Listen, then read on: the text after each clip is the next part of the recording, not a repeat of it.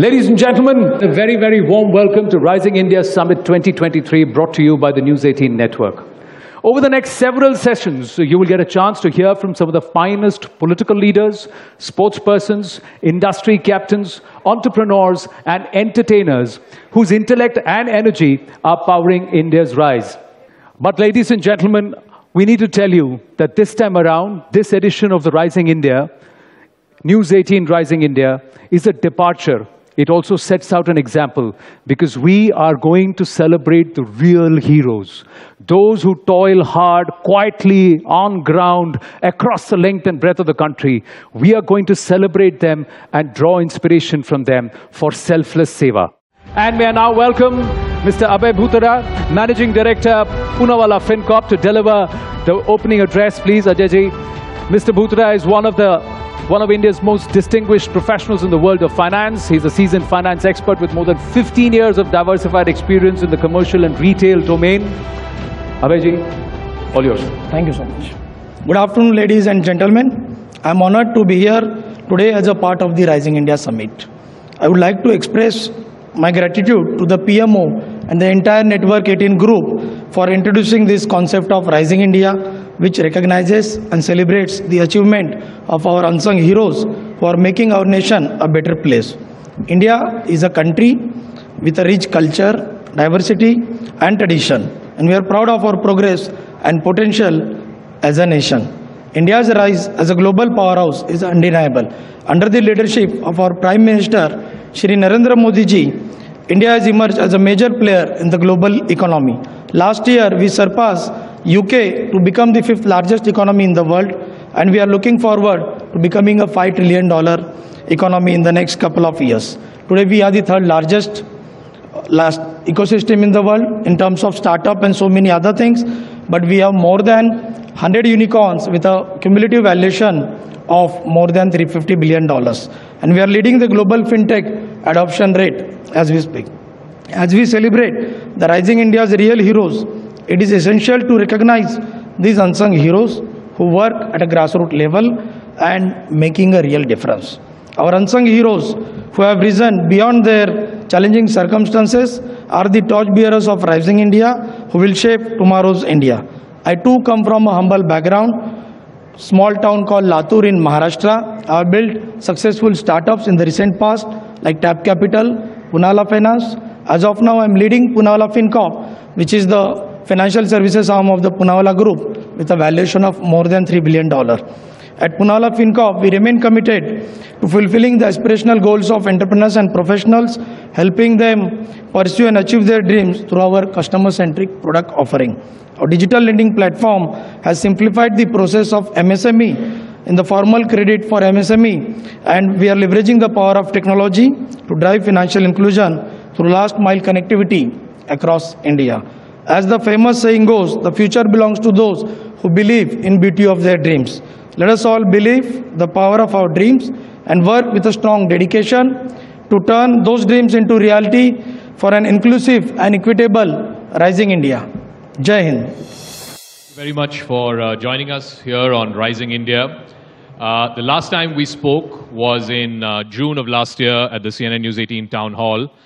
You've become an even bigger rock star on social media and on traditional media since then.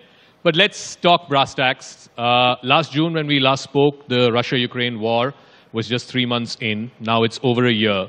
Did you expect this war to continue this long? And how has it changed global geopolitics? How has it changed your job in the last year?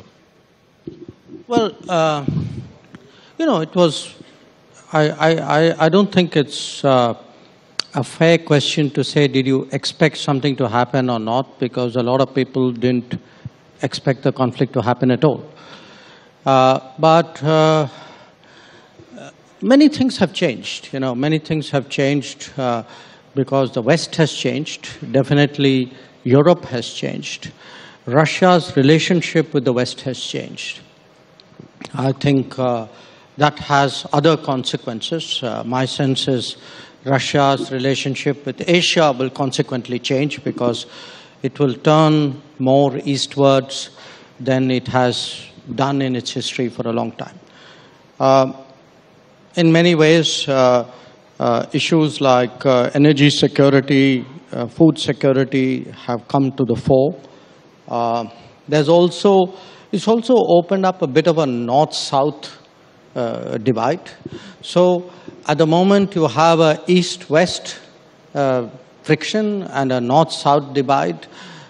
So it's really made the world a much more difficult place. So when you say the world has become a much more difficult place, a country like India, we are the voice of the global south. We also have very deep linkages with the West and, of course, with the East. How does India play these deep divisions? We are, to a great extent, the voice of the global south because I think, one, there is a natural empathy from our similar history, but also because we have made an effort. I mean, it's not something which just happened by itself. You've had G20 summits before. To the best of my knowledge, no other country said, okay, we are 20 countries around the table. There are 180 countries which are not around this table. So should we make an effort to find out what their expectations are of us? I think, to the best of my knowledge, we are the first country to have done that. And we actually, starting with Prime Minister himself and, 5 of us, including Piyush, we all spoke to our counterparts. We actually consulted 125 nations with this one question, which is we're going into G20, so tell us your key concerns and what is it we can articulate. That's one part of it. I think the other part of it is also we have in this whole period since February 24th last year, we have tried to press for you can say a return to peace, a return to negotiations. Yeah. In that sense, we have taken an independent position. I wouldn't say we're the only ones, but we certainly are among the more prominent ones. I do believe there is a real body of opinion out there, including in the G20. Mm-hmm. I would say a country like, say, Mexico or Brazil or Argentina or Indonesia, Saudi Arabia. I think many of them share similar views. Probably we've been the more outspoken among them.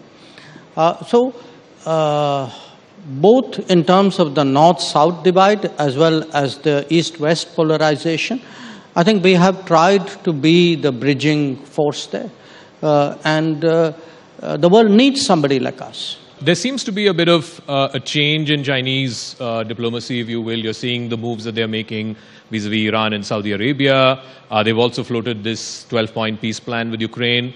What do you make of it in general terms? Do you think that China is trying to play a major global role? And do you think that they're trying to sort of fill in a void they believe the US is leaving behind? Look, I mean, no question that if you take any metric in the last 20, 25 years, I would say maybe even last 40 years, in many ways, China has gone up. So have we. Yeah. Okay. Maybe not at the same pace. Frankly, if we had honestly had this government, I know this is a very biased statement, but if we had a government like this 25, 30 years ago, maybe we would have gone up faster. But at least today, if you look at the progress in the last decade, do also see that just like China's reach and influence and equities grow, ours too are growing. But in this particular case, what you are mentioning, I think you have a very complex regional problem in which obviously China is involved. The parties have found China useful in whatever that they are doing. And that is something which is a fact. You are now a social media star, right? Do you plan these things? Ki when I go here, I'll give them this bite, ye viral ho jayega. I mean, even when we were outside, people are standing to take selfies with you and so on. How do you see this newfound stardom? I would say it's, as you can see, even from my hesitation, that I'm not prepared. Okay. Look, mostly it happens in a conversation like you and I are having. It's something you say because somebody has provoked you, or somebody has pressurized you, or somebody has very cleverly, like you, manipulated you. So you end up saying something. But I guess it's the times, isn't it? I mean, this is an era where people would pick up a sentence, a phrase or something and move it beyond. I take it in that spirit. This is my last question. Since you brought up multiple choice questions, I'm going to give you a multiple choice. You can either confirm, deny, or neither confirm nor deny. Is the party prepping you to contest the Lok Sabha election next year? I have no idea. That's not part of the options, by the way. It doesn't follow any of your... but my Rajya Sabha is due this year. Oh, nice. So I would suggest watch my Rajya Sabha. Okay. Ladies and gentlemen, the External Affairs Minister of India, Dr. S.Jaishankar.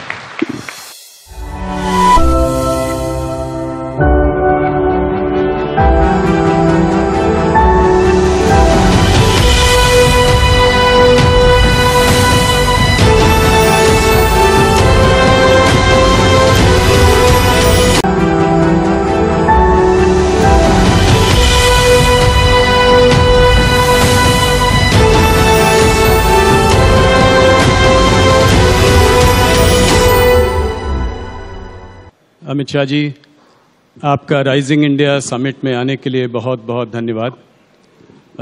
मैं कुछ समय लेके बताना चाहता हूं कि हम यहाँ पे क्या करना चाह रहे हैं, हम क्या करते आ रहे हैं। हम पिछले 4-5 साल से राइजिंग इंडिया समिट कर रहे हैं हर साल। इस साल की थीम थी राइजिंग इंडिया रियल हीरोज।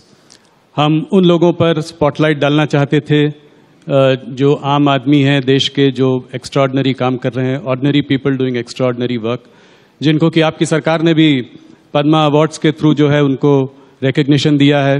प्रधानमंत्री जी के मन की बात में उन्होंने एक डायरेक्ट कॉन्वर्सेशन ऐसे लोगों के संग किया है।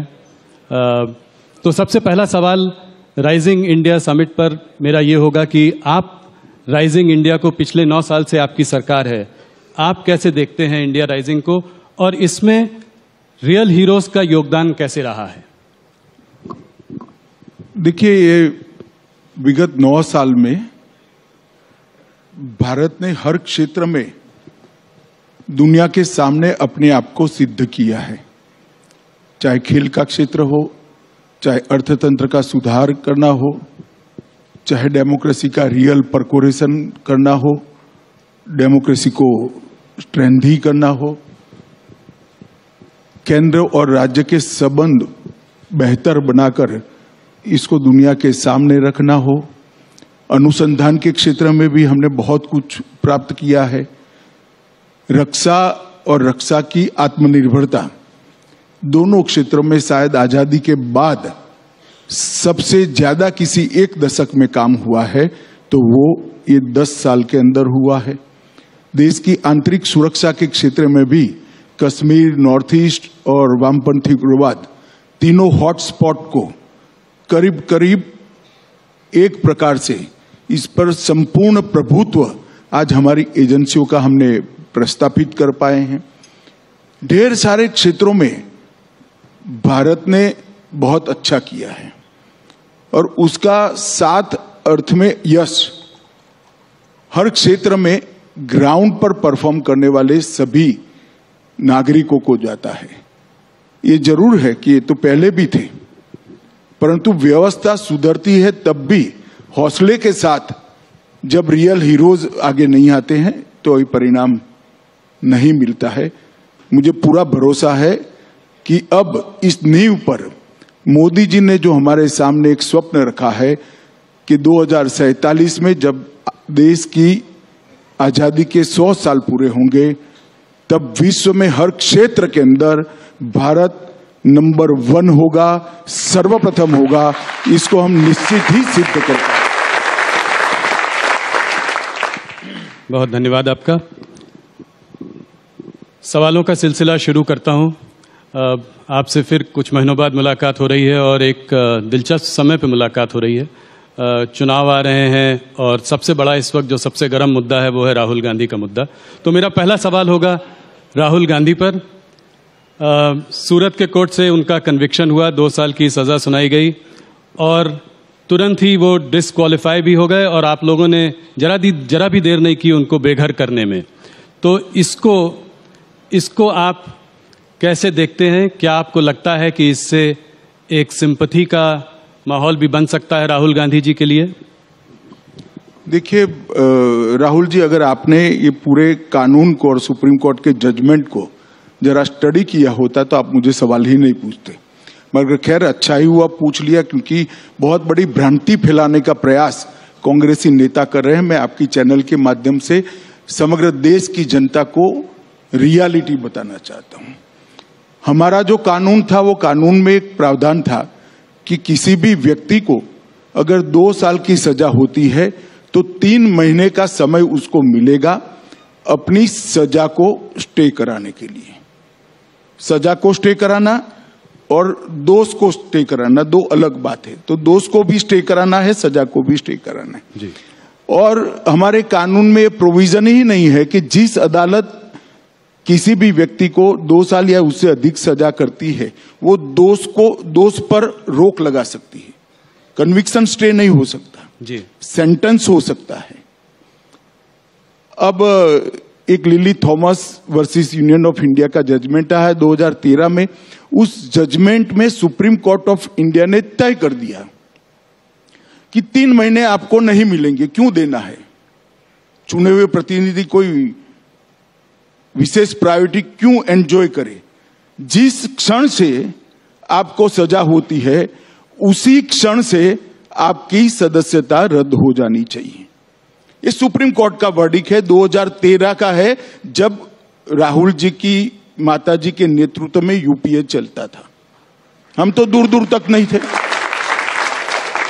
अब ये जजमेंट आने के बाद हम तो आज भी सुधारना नहीं चाहते जजमेंट को, मगर कांग्रेस सरकार सुधारना चाहती थी क्योंकि वो लालू जी को बचाना चाहती थी। एक ऑर्डिनेंस लेके आए मनमोहन सिंह जी और इसको नॉनसेंस कर श्रीमान राहुल गांधी ने पूरे देश के सामने अपने ही सरकार के ऑर्डिनेंस को फाड़ दिया। अब उनके फाड़ने के बाद किसकी मजाल थी कांग्रेस सरकार में कि इस ऑर्डिनेंस को कानून में बदले, विड्रॉ कर लिया गया जी। आज अगर वो कानून होता तो वो शायद बच जाते, इतनी हाई तौबा नहीं करनी पड़ती। और दूसरी बात, उन्होंने अब तक अपने दोष पर रोक लगाने के लिए, कन्विक्शन पर स्टे लेने के लिए अपील भी नहीं की है। ये किस प्रकार की एरोगेंसी है? आपको फेवर चाहिए, आप मेंबर पार्लियामेंट बने रहना चाहते हो और अदालत के सामने भी नहीं जाओगे? ये किस प्रकार की एरोगेंसी है? कहां से जनरेट होती है ये एरोगेंसी? कहां से जनरेट होती है? और ये श्रीमान पहले नहीं है, अब तक राजनीति में उनसे ज्यादा बड़े पद पर रहे हुए और उनसे भी ज्यादा अनुभव रखने वाले ढेर सारे नेता इसी प्रावधान के तहत अपनी सदस्यता गंवा चुके हैं। अमित जी, थोड़ा आने वाले चुनाव, कर्नाटका के चुनाव की ओर देखते हैं। कुछ प्रदेश के चुनाव इस साल जो हैं बड़े चुनाव हैं, कर्नाटका, मध्य प्रदेश, राजस्थान, छत्तीसगढ़, और ये एक तरीके से 2024 के पहले एक सेमीफाइनल मैच है। तो आप कर्नाटका के चुनाव को कैसे देखते हैं? आज क्या लगता है आपको, वहां पर स्थिति क्या है? कितनी सीटें देते हैं आप? ये सवाल मैं हर बार आपसे पहले पूछता हूं। देखिए, मैं कर्नाटक 9 दिन लगाया हूं, चुनाव की घोषणा की पहले आज ही हुई है। और करीब करीब कर्नाटक के जो 5 क्षेत्र है, मुंबई कर्नाटक, कल्याण कर्नाटक, मैसूर, बेंगलुरु, इस तरह के जो 5 क्षेत्र है, 5 क्षेत्र में मैं जाकर आया हूं और 9 दिन तक डिटेल दौरा किया है। मैं आपको पक्का असेसमेंट कर रहा हूं कि हम निश्चित रूप से हाफ वे मार्क से काफी आगे रहेंगे। पूर्ण बहुमत की भारतीय जनता पार्टी की सरकार बनने जा रही है। Amit ji, central investigative agency से जो है ऑपोजिशन को बहुत डर है, कहती हैं कि जो हमको हैरेस करते रहते हैं, सरकार इनका इस्तेमाल करती है उन लोगों को परेशान करने के लिए। जरा भी ऐसा नहीं है। 2014 और 2019 दोनों चुनाव में भारतीय जनता पार्टी की सरकार ने देश को वादा किया था कि हम करप्शन के खिलाफ लड़ेंगे, और हमारी ये लड़ाई करप्शन के खिलाफ है। जी, कुछ अन्य राज्यों के चुनाव के बारे में बात करना चाहूंगा। राजस्थान, मध्य प्रदेश और छत्तीसगढ़ के चुनाव भी आने वाले हैं इस साल। तो इन तीनों स्टेट्स में आप अपनी परिस्थितियों को कैसे देखते हैं? क्या लगता है आपको इन तीनों स्टेट्स में क्या होगा? देखिए, तीनों राज्यों में अभी चुनाव की देरी है, मगर तीनों राज्यों का मेरा दौरा हुआ है। राजस्थान का कम, मध्य प्रदेश और छत्तीसगढ़ का ज्यादा दौरा हुआ है। मैं इतना बताता हूं कि दोनों जगह पे कांग्रेस की सरकार की खिलाफ जबरदस्त रोष का माहौल मैं देखकर आया हूं, और मैं बहुत आशान्वित हूं कि मध्य प्रदेश और छत्तीसगढ़ दोनों जगह उलटफेर होने जा रहा है। और राजस्थान में तो शायद कांग्रेस भी मानती है कि अब हमारा नंबर नहीं लगने वाला है।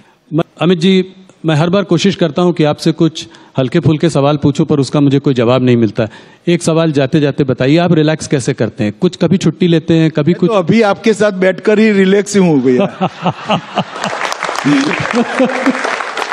देखो भाई, मन में जो है वो करते रहो, अपने लक्ष्य के अनुरूप करते रहो, अपनी मान्यता के अनुरूप करते रहो, कभी थकान नहीं लगेगी। अपने मन से विपरीत करोगे, अपनी आइडियोलॉजी से विपरीत करोगे, अपनी मान्यता से विपरीत करोगे तो थकोगे। अगर कोई कॉम्प्रोमाइज करे बगैर अपनी मान्यता के अनुसार काम करते रहोगे तो थकान कभी नहीं लगेगी, और इसीलिए मुझे कभी नहीं लगती। मुझे पता है कि मुझे जवाब मिलेगा नहीं, पर मैंने फिर भी कोशिश की। अमित जी, आपका बहुत बहुत धन्यवाद। आप राइजिंग इंडिया में आए, आपने हमारे सारे सवालों का बहुत लंबे समय तक जवाब दिया, हमसे जुड़े। बहुत बहुत धन्यवाद। Ladies and gentleman, please give him a big hand. आपका भी बहुत बहुत धन्यवाद।